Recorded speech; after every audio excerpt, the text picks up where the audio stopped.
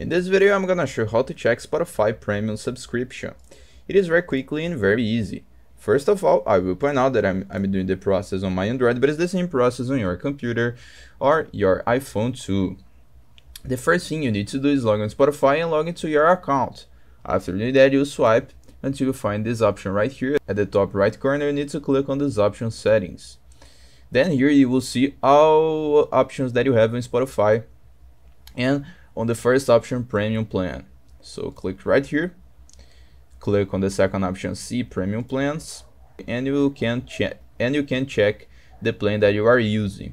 So just click on any of these plans. Okay, I will use premium family, and Spotify will redirect you to Google Chrome or your navigator. After doing that, you can swipe until you find the plan that you want to use. Okay, and check the plan that you are using. You can also cancel your plan. In my case, it is on Portuguese, but it's the same process. You can click on cancel the plan, and you cancel the premium plan on Spotify. I hope I helped you on how to check Spotify Premium subscription. So if this video helped you in any way, hit the like button and subscribe to our channel to receive useful tips.